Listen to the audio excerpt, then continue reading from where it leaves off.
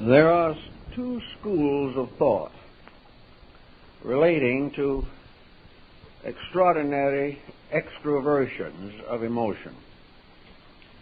One school teaches that the individual should correct these things in himself and not burden society with them. The other school, which has a large following today, takes the ground that whatever we feel, we should say. If we don't like something, we should complain bitterly. And if we regard ourselves as injured or abused, we should retaliate in every way possible. This is sort of extroversion. A good example of it is the modern terrorist movements in various nations. They are the ones who feel that a complaint should be aired in its full meaning and dignity. This may be a way that appeals to persons who are not especially thoughtful, but I think that the wiser part of mankind has always explained the matter as something that should be worked over, contained, and transmuted within the life and character of the person himself. Now, there's no doubt in the world that the temptations to be unpleasant or unhappy are numerous. They are, so to say, initiations or tests. Our weaknesses are the primary reason why we're here, because, as the ancients certainly considered it, this world is a place of testing. It is a sphere in which we have the privilege of exhibiting the best of our own conduct, and most of all, the privilege of solving problems without unusual disturbance. Actually, to many folks, the problem of anger is one of those difficult pressures of the personality which are difficult indeed to transmute or to control. When we are unhappy or angry, critical, condemnatory, self-pitying, the whole of our libido flows into these attitudes. We seem to have no resistance to them. We feel as though a pressure greater than we can control is operating through us. And because of our psychological orientation, we feel that these pressures, or this pressure, is quite proper, reasonable, and appropriate to the situation. Usually when you discuss a problem of disposition with a person in difficulties, and he tells what he has done, and you explain that that was not the wisest way he could have handled a situation, he looks at you very innocently and says, well, I just can't help it. And most of our troubles, to a measure at least, come under the conviction that we just cannot help being ourselves. Now, it's somewhat difficult to assume that ourselves, in the best sense of the term, have bad dispositions. They do not. The internal life of man is sustained by law and order. The person themselves is never in a condition in which they cannot control their own feelings. That is, unless a distinct pathology exists. The real answer is that self-discipline is a tedious frustration of our feelings. We do not like to assume that it is our responsibility to act better than we feel. But the answer, of course, lies in the control of the way we feel, and not a control of the tongue or of some external factor of communication. We have to realize also that all dispositional inconsistencies are penalized. No matter how we approach the situation, it becomes obvious that nature wishes us to have good dispositions. And if we fail to meet nature's wish in this matter, nature has a way of enforcing its attitude or its policy in connection with human life. The body itself, the physical body, is usually the primary victim of emotional intemperance. The body is damaged by any unreasonable, stressful, negative expression of emotion. Now, nature tells us in a very simple way that this damage is inevitable, regardless of the motives which are impelling a wrong attitude. We may feel perfectly confident that our position is correct, but if our disposition is not under control, various after effects are very serious. For example, a person who has high blood pressure and a bad temper is compounding a difficulty. Under the stress of emotion, the high blood pressure can result in irreparable damage to the heart or the brain. The fact that the emotion seems to be justified does not prevent the damage.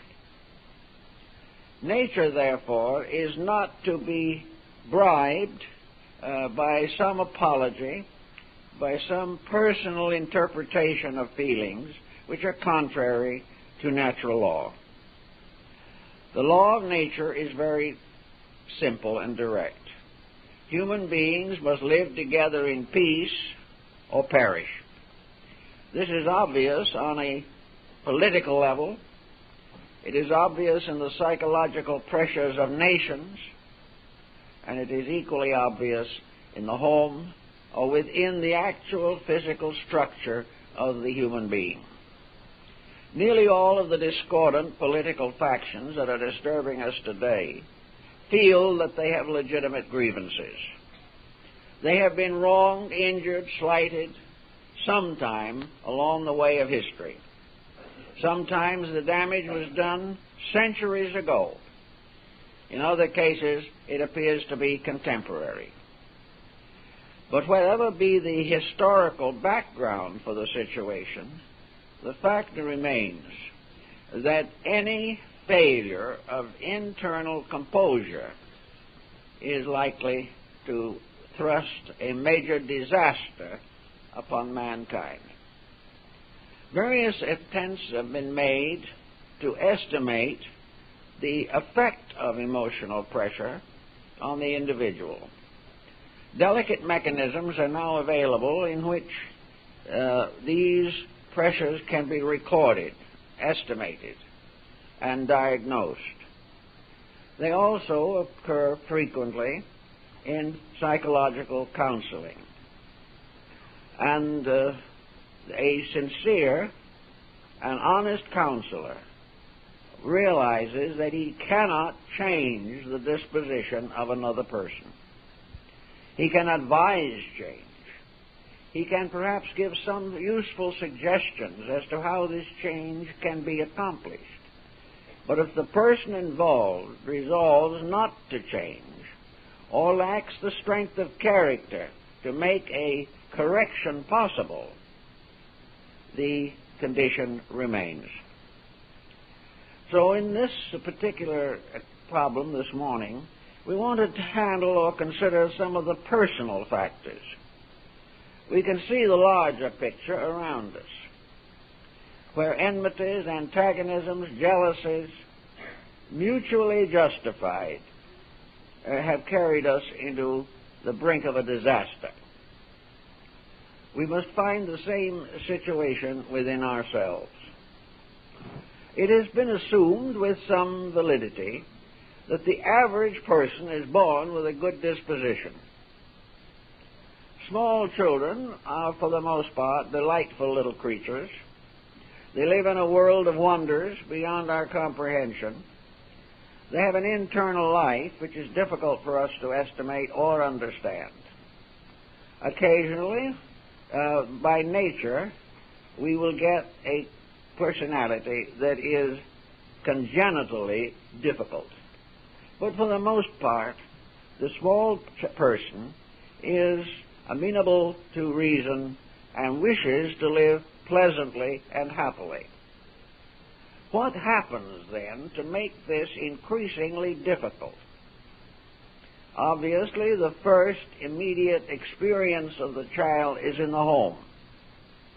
If the home is discordant, if the relatives are at swords' points with each other, if the home contains a vast amount of complaint or one intensive complainer, this certainly works a serious hardship upon the child.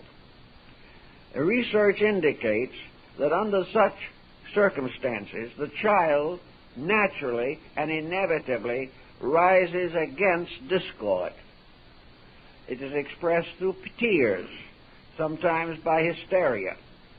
It is also a reproachful attitude of the child toward those around it who are actually unpleasant. After a certain time, however, the child receives a series of disillusioning experiences. The child discovers that its effort to create peace is totally misunderstood. The contending persons may turn upon the child. They may punish the child for trying to arbitrate the difficulties of its parents. At the very best, the child is indoctrinated with the realization that these difficulties are inevitable, that the child growing up will face them also, and that there's no way of solving the problems except on some kind of an intellectual or emotional battlefield. By the time the child is fully indoctrinated with this concept, the character has already been damaged. It becomes adjusted to the inevitability of complaint, that the individual must complain his way through life. Also, it is witness to a gladiatorial combat of wills in which there is a tremendous battle of one mind against another. Sometimes this battle is very obvious, sometimes subtle. In some cases it is a sudden and spontaneous outburst, and in other cases it is a long, lingering determination to injure, damage, or in some way work a retribution upon another person.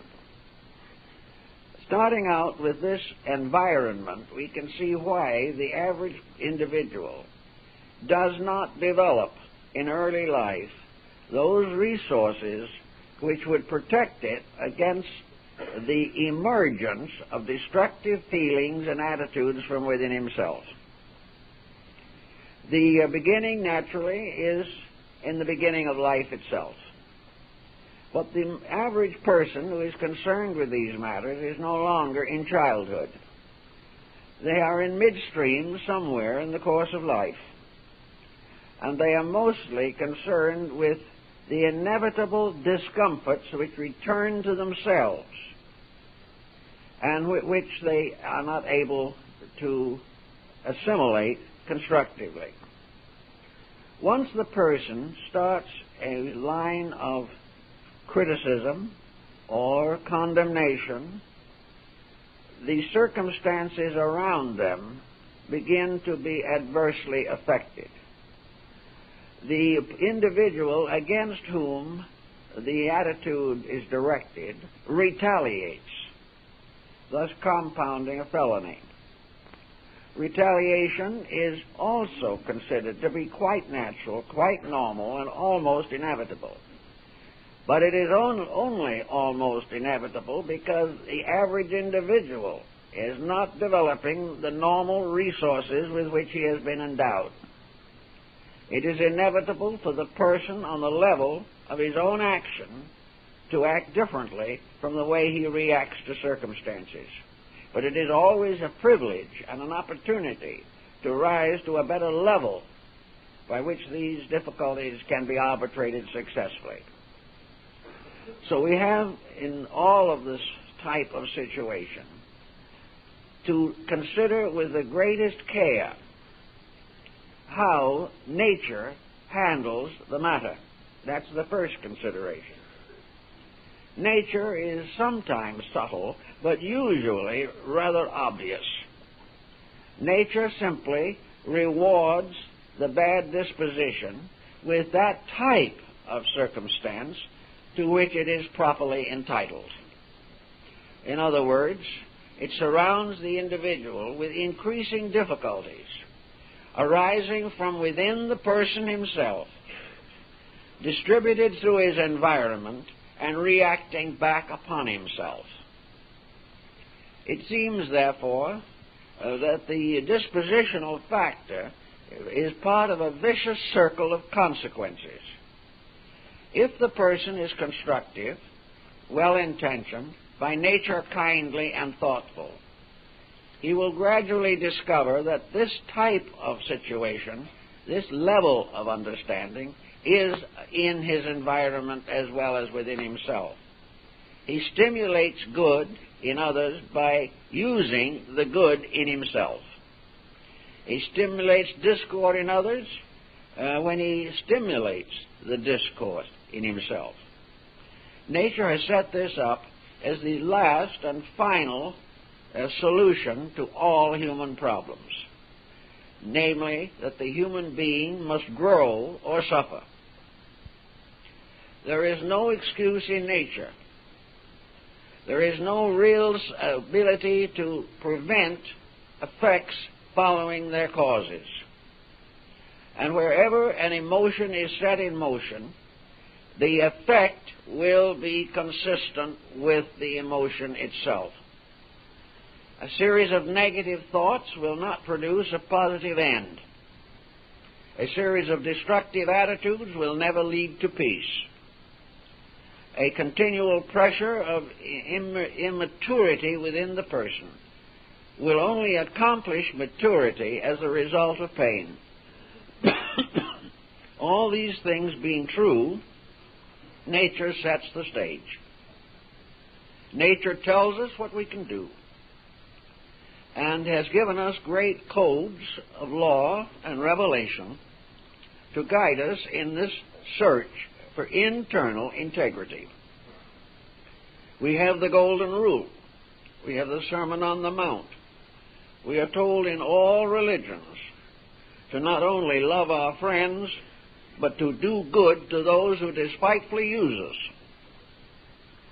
This last part is not so frequently quoted, because in many instances where the person claims to be devoutly religious, he never can quite get around to forgiving his enemy. If we go a little further into the matter, and we recognize that this is the way that nature works, then we begin to study the forms of punishment, which nature affects or inflicts upon those who disobey its rule. A bad disposition, or lack of control, nearly always becomes habit-forming. Very few individuals in the course of life have only one bad moment. These moments increase gradually as we permit them to dominate our attitudes. What it might be at first a brief hysteria or a sudden and dynamic conflict becomes a policy. Little by little, the whole mind not only nurses its grievances, but begins to look for more grievances. Not satisfied with the difficulties that it has, it goes out and discovers or invents further difficulties.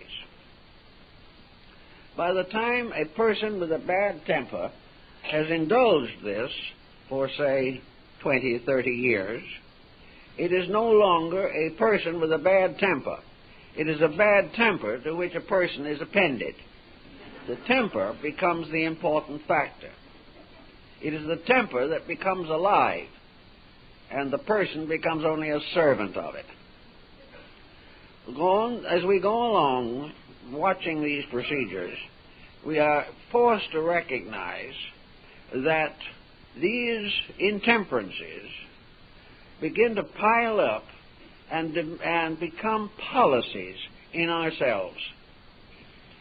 I know cases of people who have come to me who admit under pressure that they have wrecked 3 homes with their own bad dispositions. They knew what caused it, or at least had a theoretical concept of it, but the new home went the same way.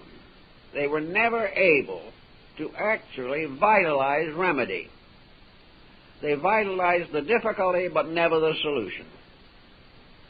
So we find that anger begets anger. It becomes more common. And the individual who tries to extrovert through this type of emotion finds that he is called upon to do so more and more frequently. And he can become an addict to his own disposition, with damage to all concerned. Another problem that arises is the inevitable reaction of vibratory pressures within the person. Attitudes are rates of vibration, by means of which the normal rhythms of the body are overdeveloped or depressed. The individual has a normal, proper heartbeat. If he is highly depressed, the heartbeat is afflicted. If he becomes excited, particularly destructively, the heartbeat is overstimulated. Now, there are times and moments when stimulation may be benevolent. The individual falling in love certainly passes through a strong emotional pressure. But this pressure is supported by nature. It is part of a plan for things. It is not inordinate. It is controllable. It gradually subsides if it's excessive. It gradually builds up if it is not excessive, until a normal point is reached. And in such cases, the emotion being basically constructive, the consequences in the body are basically constructive. Nature deals out rewards and punishments on a merit system completely. On the side of the depressant person or of the extrovert on negative situations, the vibratory rates are confused, broken. The rhythms become dissonant. And the individual's temper fit reminds one a little bit of one of our ultra-modern musical compositions. It is noise, discord, a thunderous violation of the laws of harmony. This does not work any permanent good upon society. In fact, it is today one of the contributing forces towards the general demoralization of the younger generation. If music was harmonious, it would inspire. When it is dissonant, it definitely injures. When the emotions of the individual are constructive, then there is a kind of psychological or psychic music which is harmonious. But when the attitudes are frictional, dissonant, discordant, unrhythmic, then the consequences are damage and danger to the body. Now, the body may survive these dangers to a certain degree. Some people, more than perhaps we realize, come to a coronary through a bad outbreak of dispositional pressure. Others may gradually build up a certain immunity to this type of result, but it does not mean that they are not damaged. They are damaged in several ways, and nature has a kind of analogy between the levels of thinking and the functions of the body. Every attitude seems to have a physical correspondent in our structure, so that all attitudes have their physiological and anatomical analogies. This means that these attitudes affect various organs in various parts of the body according to the quality and type of reaction that has been stimulated. The ancients summed this up by dividing the body among the planets. And each planet had its keynote or keyword. And this planet bestowed certain virtues or powers upon man. And these virtues were distributed through the various corresponding organs of the body. As each planet has an emotional keynote, so the corresponding function in the body or organ, as the case may be, is either inspired or disturbed. If then we carry on certain negative attitudes, we come in the end perhaps to the final harvest, and that is, in older years, one of two things is going to happen. The individual is either going to be sick or else he's going to be difficult to live with.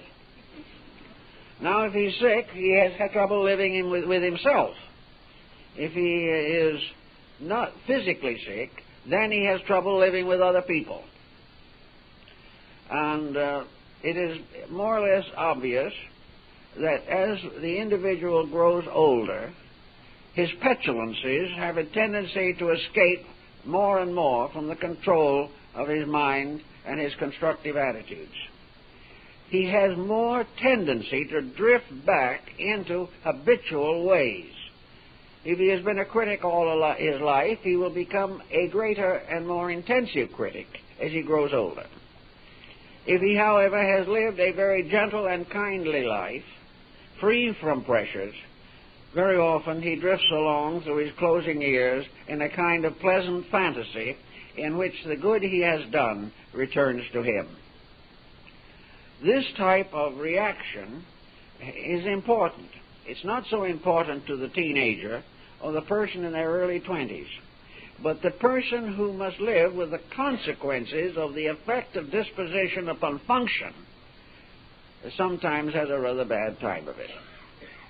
And even under the best conditions, with the complete patience of other people, there is loneliness, there is a certain kind of isolation, there is a failure of friendships, there is a more or less fatalistic sense of despair that arises as the consequence of living out an inadequate psychology of life. Now, one of the basic remedies, of course, for all of this is religion. Religion, by its own nature, is twofold, and we must try to understand that where religion is an inclusive spiritual conviction that deals with principles and the proper manifestation of these principles, it is the most constructive force in the life of the person. If his religion, however, is in conflict, if he is more or less a religious fanatic, if he limits his spiritual viewpoint to some inadequate creed which demands nothing of himself except allegiance, he will then perhaps gain nothing and even lose some of the values he would naturally have. Religion, in substance, then, gives the person a relationship with life. A truly religious person who believes in God cannot believe in violence. He may feel, of course, that in nature around him there is violence. But he must also realize that because within himself there is a divine principle, that it is not necessary that he accept violence as a way of life or permit it to emerge from himself as a way of character or living. Actually, faith in a divine principle of good has a strong tendency to transmute the feelings of personal grievance. If God is in his heavens and the God in man is normally functioning, the individual has no need to fall into despondencies or irritations or aggravations or recriminations. He has a right to recognize that there is a divine plan And religion is truly obedience to that plan and not membership in a sect. And if the religion says, love your neighbor, you love your neighbor. If religion says, love your enemy, you love your enemy. But usually at this point, piety breaks down. The individual cannot resist the inclination to return evil for evil. As the old Greeks pointed out, an evil plus an evil equals two evils. They do not in any way neutralize each other. This being true, the whole thing seems to come right back to the fact that we should sit down and say to ourselves, do I want to be happy? Had I rather be happy than miserable? Had I rather be loved than either feared or hated? I would rather be a good friend to my own family and to the families of others than a competitor, one way or another trying to be a domestic politician. Would I rather have good health in which to enjoy my years, or would I prefer to see my health gradually disappear? And if I have good health, in spite of a bad disposition, do I want my life simply to be longer in order that I can have the bad disposition a little longer? These are decisions that each person has to make. They cannot be made by another. But nature gives us inspiration to make the constructive decisions. The poets, the philosophers, the mystics of all time have described in words and visions the good way of life. And in all instances, they have declared that the real way is peace. Peace in yourself. Peace on earth and goodwill to men. Goodwill to others is, of course, almost always under the pressure of anger. When we become angry, goodwill to others evaporates. And we live very largely for that triumphant moment when we have had a victory over an adversary. People who win a negative debate sometimes have the most happy look on their faces that you can imagine. The jaw sets a little bit, the eyes sparkle, and the individual has won a fencing match. What he has done to the other person is of no concern to him, because whatever they got out of it that wasn't pleasant, they deserved. But the victory won by violence is the same thing as a victory won by Napoleon or one of the other great conquerors. It is a victory floating for a moment on the surface of inevitable defeat, so that there should be no satisfaction in the performance of a destructive action or the expression of a destructive attitude. Beginning then with the realization that probably most people, even after a long, uncertain life, want to make peace with themselves, make peace with their God, and live in harmony with their neighbor. These being the natural desires of the individual, it follows that every possible means should be used to see that these desires are nurtured and come finally to full expression. They should become the ruling powers of life. Actually also, that peculiar psychological entity within man termed the soul has a place in this. It has always been assumed that the soul is a principle of good, that the soul is the best and better part of the corporeal complex. The soul is the leader of the bodies. It is the herald that announces the glad tidings. The soul being by nature good, and being a direct progeny of the divine good, and all souls having their root in the soul of God, in absolute benevolence, The soul in man wants peace. It wants love, friendship. It wants inspiration. It wants to expend itself in the common service of others. As in the case of the motto of the Prince of Wales, "Ik dien," I serve, is the motto of the soul. The soul wishes to give rather than to take. It wishes to help rather than to hinder. It wishes to devote its energies and powers to the improvement of all that lives, not the gratification of its own attitudes. The soul, therefore, is imprisoned within the body of the person who acts contrary to it. The soul is deformed or degraded by abuse of its powers. And this constant factor is present in what we might and often do like to regard as conscience. Conscience, according to the ancients, was a name for the soul. It was that something inside of you that doesn't agree with you when you do not do right.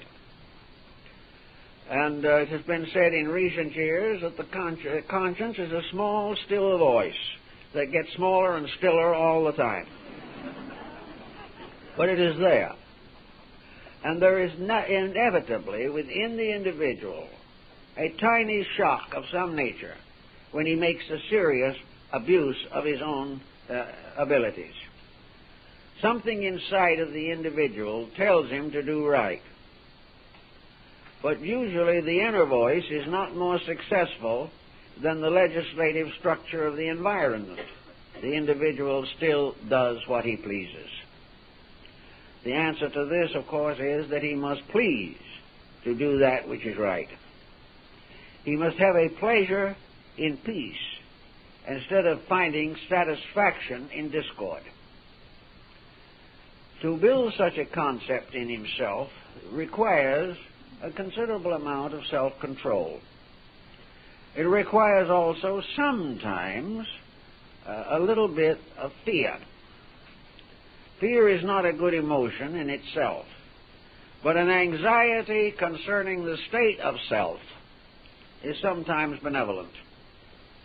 When a person begins to realize that what he is doing is getting him into increasing difficulties, and he proceeds along the way, certain anxieties arise within him.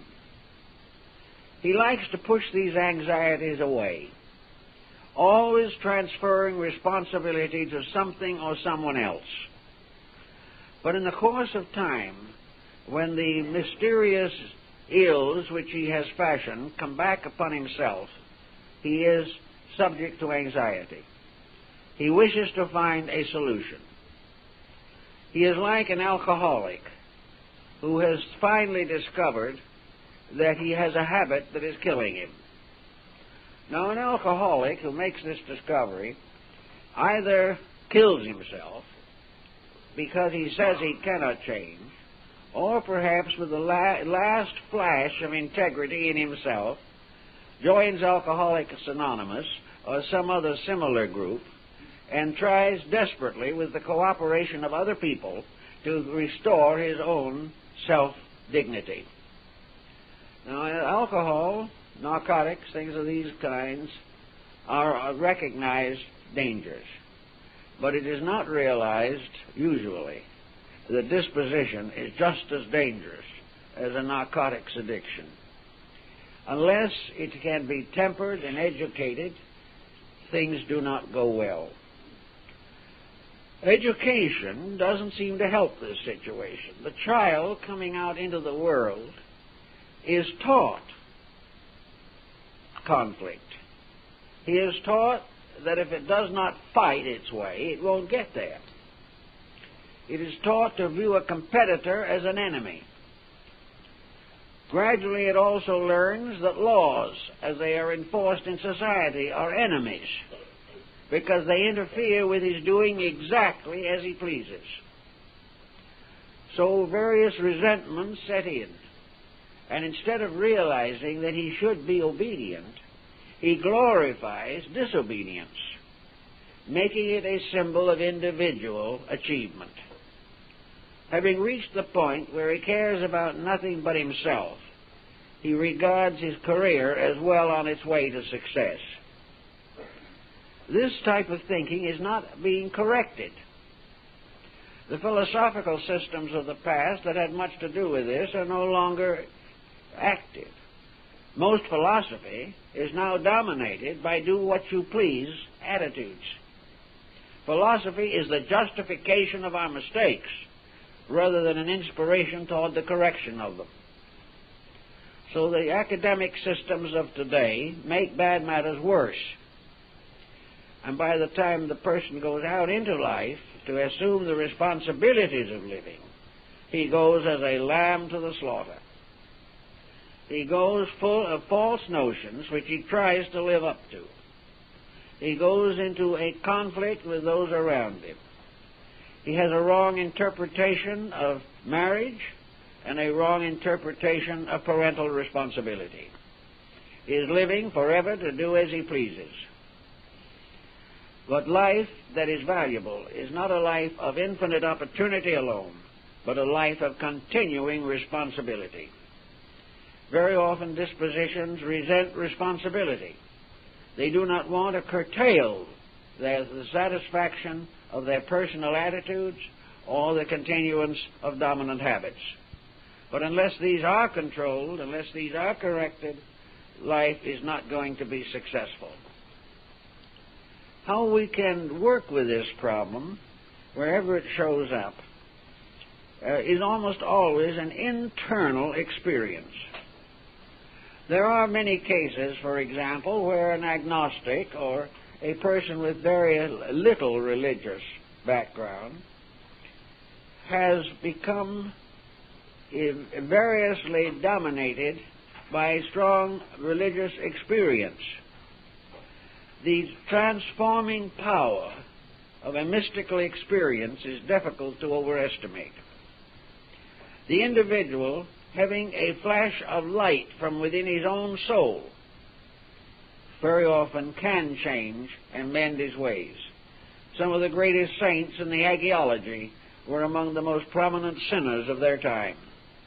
But something happened. Now, what happens usually is a head-on collision with tragedy. It is something by which the individual, going along his way, selfish and thoughtless and careless, suddenly confronts an issue that moves him to his very foundations. Something that he cannot cope with by the shallow thinking or feeling that he has had during life. An example of this is the case of a very nagging couple in which the nagging went so far that one member of the team took the attitude that they were completely empowered to dominate the life of the other. Then suddenly the dominated person died. This was a very critical moment because the survivor did care for that person who passed on, but became more and more obsessed with the belief that they were responsible for his death. They looked back upon all the nagging, unpleasant things they had done. They came to me and told me of the selfishness which had dominated their relationships. How this survivor was the one who always got their own way and was thoughtless, and that when the deceased was ill, they assumed it was imagination and would not even have proper medical care. The other person had to be wrong. Then suddenly the other person left. And the whole weight of many years of wrong relationships fell upon the survivor. The result was cataclysmic. From that time on, the survivor tried in every way possible to make amends. They could not do anything for the one who was gone, but they tried to live a better life in memory and honor of that person who was gone. And they became a very valuable servant of society, making many important contributions to common good and welfare. This was the startling, the critical experience. A man who had been up to his eyebrows in economics, who lived with the Wall Street Journal, and who had a ticket tape machine in his home, had a coronary, while in a state of uncertainty as to whether he was going to survive or not. He did not read the Wall Street Journal. He didn't care. It meant nothing to him. He had no longer any direct relationship with his worldly goods, because it was dawning upon him that he might be departing from them at any moment. He recovered, and when he recovered, he began to read the Wall Street Journal again. But from that time on, he never recognized physical success as the most important thing in the world. His approach to death assisted him to a reorganization of his own internal life. It caused him to realize that the things that were important he had neglected to that which he could not take with him when he went. He became a better husband, a better father, a better friend, and was much more generous and moderate in his attitudes on business matters. So disaster, crisis, conflict of a very difficult nature is often the great awakener. Also, the discovery within self of progressive infirmities have a tendency to change our attitudes. When it becomes obvious that what we have been doing is endangering survival, physical survival, then we have a physical reform, at least a strong incentive to improve the situation. A man goes to his physician, and the physician says to him, you have to change your way of life. You have to give up drinking. You have to be more moderate in all your attitudes, or you won't make it. This individual now has the most powerful incentive in the world to curb his physical attitudes or his appetites. But what does he have in the form of an inducement to change his internal emotional relationships with life? He has exactly the same diagnosis on that level. A very skillful, informed mental therapist will tell him that what of his emotions are destroying him. Will tell him how he must change, or else physically, emotionally, or mentally break down. He can be given some help and inducement, even temporary medical assistance. But this is not solutional. The solution lies in the individual. The only thing medication can do is to give him a temporary relief, to help him to have the time and courage to make the necessary enduring adjustments. So if you find that you are unable to handle the problems of living, and we're going to have a nice example of this and a really almost initiation into the situation next year when we have elections. Now, elections are something that no one really is able to rationalize. They happen. Sometimes more or less equivalent to earthquakes, sometimes equivalent to fires, often similar to pestilences. But they happen. And the average individual has no real ability to equate the values. But next year, more people who did not know that others existed are going to hate them than any before in the last 4 years. We are going to be mad, excited, damaged. We are going to be insulted by one candidate's program. We're going to be exhilarated by another candidate's program, yet the soul inside of us tells it won't make any difference anyway. But we won't accept it. And if we have an edgy disposition, subject to temper fits or anger, we are really going to extrovert these dispositions. We're going to hate people we never heard of before. And we're going to like people who aren't worth anything. We are going to try to decide, finally, by the one estimation, which is the basic fallacy. We're going to try to pick the one who is most likely to be useful to advance our own personal objectives. If we want to have larger wages, we're going to vote for a labor advocate. If we want lower wages, we're going to vote for the more conservative person. Not because he's better or worse, but because of his relationship to our own pattern of living. Now, with all this anger coming along, fed, nourished by world anger and world confusion, individuals are going to subject themselves to what might be termed a political epidemic. The various situations are going to stir people up, are going to make neighbors strangers to each other, and make strangers with nothing in common neighbors, in a sense. We're going to have all kinds of excessive reactions. We are going to feel in ourselves we know what all of these different candidates should be doing. Then we're going to go into a despair because we can't make them do it. It's going to be a time for great emotional distress. It's going to be all kinds of fire and thunder accomplishing nothing. If you have a naturally edgy disposition, you may well work yourself into a bad illness over this type of thing.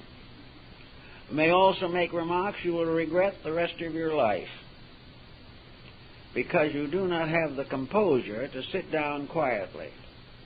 You do not have the natural inclination to try to study the needs, and are going to vote according to the journalists, the columnists, or the television reporters. We are going to find also that party lines become more important than principles, and the individual who is immature in himself is going to have a Roman holiday with his own weaknesses. Now, there's no need for this, and it will save a great deal of wear and tear if we begin to moderate all attitudes. A matter of who is going to run something is really not a matter for riots. It is a matter for very deep, quiet consideration of values. The individual who is constantly parading has not considered the values adequately, or he wouldn't have time to parade. And if he thinks deeply enough, he might have difficulty in finding any cause to parade with. But on the surface, all these things become dramatic, and they also become definitely psychotic. But assuming we live through this with fair chance, we come back again to the individual. Every one of these pressures, personal, collective, are shocks. They are periods of tremendous crisis in the emotional life. So I think it would be very good for the person who has this type of attitude and is always wanting to do something strenuous, should begin to rechannel his own resources. You cannot serve two masters at the same time. You cannot serve your own weaknesses at the same time you are performing constructive actions. Therefore, anyone who is too much alone, which often contributes to anger or melancholy, or is too one-pointed in their objectives, so that anything that is not in agreement with them becomes an enemy, should find other constructive channels through which they can express their feelings in a happier and more benevolent way. Speaking of the reaction of feelings, however, for many years Japanese industry has had a very interesting attitude on this subject. In nearly all large industrial organizations, there is room set aside for grievances. In this room, which is sparsely furnished, probably only a chair, hangs one of these punching bags that is used in athletics. One of these dummy type of things which the football player learns to tackle. It is suspended from the ceiling. If you're unhappy, you're mad, you have grievances against the boss, if you think the business is unfair and that you have not been given the promotions you deserve, you go in there, close the door, and punch the bag, who becomes the person you don't like. The boss is the bag. So you punch it and fight it, and you talk about it, and you scream and you shout at it. And while you do it in that room, there is no penalty. It's not held against you. So you get it out of your system and go back to work. This is quite a cute psychological idea that's proved very successful. Now, when you feel some kind of a tension coming into your life that you don't know how to handle, you might enter that little room, which the Bible calls the closet, and there you fight it out with yourself. Instead of fighting it out with someone else, you fight it out with the boss who is unfair. And that boss who is unfair is yourself. It is your will, determination to accomplish regardless of cost or consequence. It is ambition, which you're going to justify if it kills you and everybody else. It is revenge, which you live for, and which you cannot endure giving up. It's retaliation, or perhaps it's just the simple case of giving other people a piece of your mind, which is usually a very small piece. So you go into yourself and you settle down quietly and fight it out with yourself. Now you're going to find when you do that, however, that the battle is not as complicated as it seems. Because in the self in you, the spiritual overself, is not going to fight. You can batter it around as much as you want to. It simply remains there. It's like the little Zen figure of Daruma, the little weight that no matter how often you tip it over, always bounces back. The adversary does not, in this case, does not retaliate. It lets you fight it out until you gradually come to realize that you are fighting a shadow. That the thing that you're fighting you cannot win. It is something too deep, too mysterious, too powerful. It is something that with one slight stroke can kill you. For if that heart, which is dependent upon life, stops, you're through, regardless of all the controversies you may have. You must leave all your grievances and all your antagonisms behind you, even though you try to perpetuate them in your last will and testament. Actually, when you get in there and work it out with yourself, you punch a few times at your own inner self, and then you get a little tired. And finally, you do what everyone has to do. You give up yourself and get back in line with the truth. It's maybe not a perfect analogy, but it has its points. Actually, inside of yourself, it has to be worked out. And there are all kinds of ways of working it out. All of them requiring one essential value: getting your mind off of yourself. Stop cuddling by using the mind forever to justify your own action. Get your mind working on useful and constructive matters. Instead of regretting the past, build for the future. Instead of damaging the present, improve it. Realizing always that the decision is with you. If you once find it useful, you'll discover also that most people cannot live successfully in solitude. Most people cannot afford to be alone with themselves too long.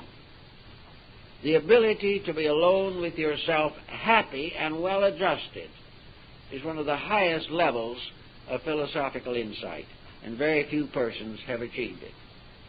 To live at peace with yourself means that you must be living in a self that is peaceful. Until that time, when you can really achieve such a dramatic, important change in yourself, it is better to channel the energy which is used for grievances into other channels of activity. It means broaden the horizon, broaden the foundation of your life, increase your interests, find new positive dedications. In this way, relieving stress without damage. The energy behind a temper fit, if properly trained, might make a beautiful painting, or it might compose a great piece of music, or it might go out and help someone who is sick. The energy that's used destructively is the cause of karma. The misuse of the divine power to give life adds desperately to the burden of our indebtedness to life. There are many ways. They don't all have to be great altruistic achievements, but they can be constructive. Study, self-improvement, hobbies, avocational interests, travel, or gradually the development of some specialized personal skill. All of these have a tendency to create a new attitude toward life. The book collector who has been searching for 20 years to find a certain volume has been sustained not by the fact that he hated the volume, but that he longed for it. And if at the end of his search he attains it and he secures it, he is happy. Now, this is a very simple way of being happy. You don't have to have quite such a difficult volume to find, but you can be happy by the achievement of some constructive, pleasant, creative, inspiring end that brings with it a tangible and more or less immediate reward. You can dedicate your future, therefore, to an achievement rather than an endurance. You can stop at any moment and turn the energy which you have away from all destructive outlets. After all, the energy with which we knock a man down is also the energy by which we must lift him up. Whatever energy we use has its positive and negative aspects. All negative aspects injure everything involved. All the constructive aspects advance causes of life on many, many different levels. We know a number of older people who have formed groups for various purposes, some of them charitable. Some have gone into hospitalization as helpers. Some have become tutors of children, teachers of music. Some have had the tremendous experience that Anne Sullivan had when she brought Helen Keller out of darkness into light. These were great dedications. And in the case of Helen Keller, it was a very outstanding example, because the completely locked child was almost impossible. Disposition incredible. Locked away from everything, light, darkness, everything. And yet, under the care of a dedicated person, Helen Keller responded and became one of the most dedicated women of her time, and a tremendous inspiration to other people. If Anne Sullivan had turned when Helen struck her, knocked her down, screamed at her, turned away with resentment, she might have found a little temporary satisfaction, but she lived to have the greatest satisfaction a person can have, the bringing of life into light. So whenever we create antagonisms, we simply deprive ourselves of something. When we perpetuate these feelings, we perpetuate the impoverishment of ourselves. So everywhere where fear, worry, anxiety, doubt, all these anger, anguish, egotism, overambition, frustration, wherever any of these emotions exist, there is an energy crying out to be used constructively. to put to work to do something that makes life better. If you use it that way, someday you will receive the reaction. Something that you have done will become a great consolation to you, a great source of internal realization of achievement in the name of truth. So we have to start by an energy equivalent. Now we have energy equivalents in nature. One of the most problemed one at the moment is our petroleum industry. We have been gradually exhausting the supply of petroleum in this earth, which is really a bottle made up of a number of contents.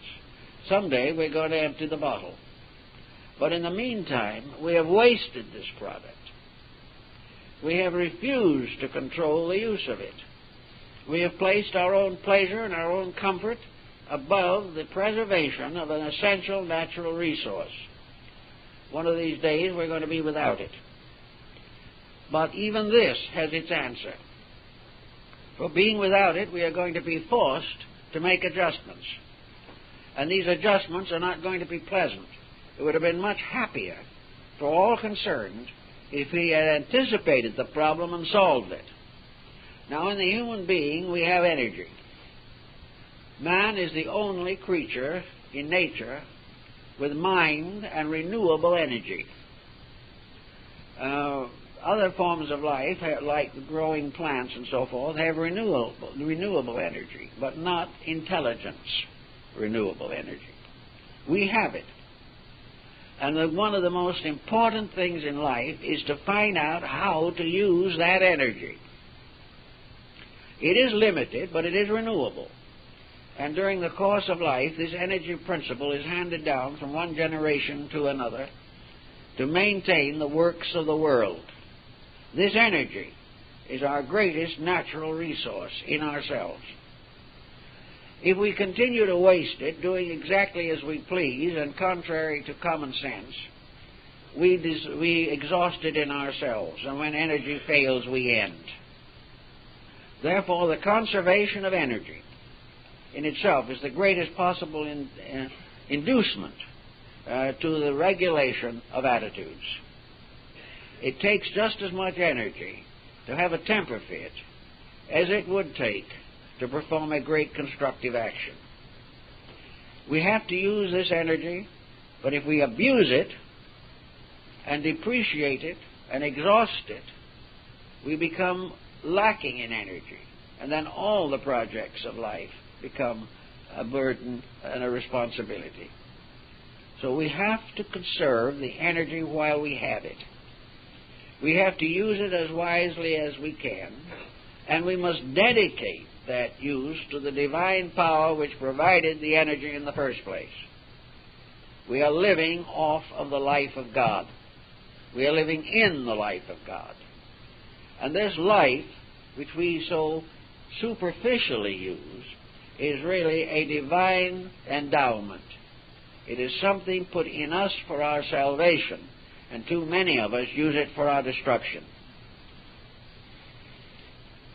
All of these things tell us that blessed is peace of mind, quietude, dedication. It is not that the individual shall do nothing. It is not that he should run away from life because it is hurt him. It is not that he should move out of the house because the family is uncongenial. It is that the individual, in his own positive way, makes peace with life and recognizes the importance of using life in society, not to go off into a hole somewhere and try to get along with yourself, which is usually about as difficult as getting along with other people. Actually, the real answer is to take the energy which was intended for a constructive use and put it to that constructive use. Everywhere there is need. Everywhere today people are under stress and strain. Many are comparatively futile as far as solving their problems are concerned. Others live almost daily in tragedy. And in a case like that, no human being can afford to waste life in a temper fit. There is much more to be done. There is an opportunity, and there is always the full realization that our own crises, our own complex situations are intended to bring us to the realization of our responsibilities. We are not to be muscle-bound trying to control ourselves. We are rather going to express ourselves on a constructive level. We are going to do that which is necessary for our own good and the common good. For if we betray the common good, we will ultimately betray our own. We are going to do what is necessary to perpetuate and maintain the progress of the human purpose. We are here to perfect something and not to abuse it. We are here to realize ultimately the absolute unity of life, that we are not only each other's brothers, we are essentially and primarily one being. Our brother is ourself in another body. The stranger is ourself in another body. Our enemy is ourself in another body. And by gradually coming to this realization, we overcome the divisional factors of illusion within ourselves.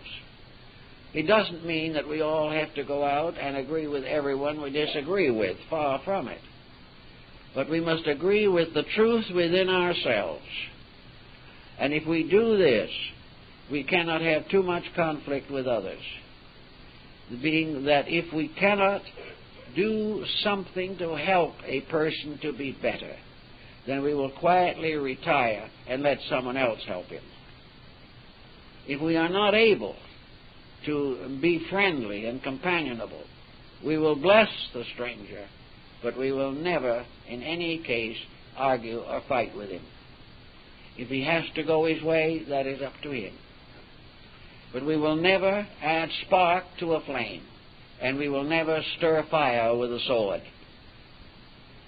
If we recognize these truths, we can quietly, in general, solve most of the dispositional problems of our living. We can become more friendly, and we can become more optimistic. For every time we find something good in life, it adds to our optimism. Whenever we are disillusioned about something else, it contributes to our pessimism. Pessimism is not our way. It is not the way of heaven. The proper way for the individual is through his own gradually unfolding consciousness to see something a little better every day and become increasingly aware of the infinite availability of the good being that which should cause rejoicing to the spirit. While we nurse our weaknesses, there will be no rejoicing. But when we give the best part of ourselves leadership over the rest, then we will live in the light as it is intended that we should. Man is a wonderful creature, selling himself short. He is capable of magnificence and is satisfied with mediocrity. He is capable of infinite forgiveness, and so he goes on year after year nursing a grudge. All of these are misuses of the human being himself, and nature will not endorse misuse. Nature may be patient, but in the long run, man will do what he was intended to do. And as one wise man said at one time, the difference between a philosopher and a fool is simply this. A fool is forced by universal procedures to accomplish that against his will, which the philosopher already enjoys and has achieved. In other words, the foolish person must do what the wise person glories in doing.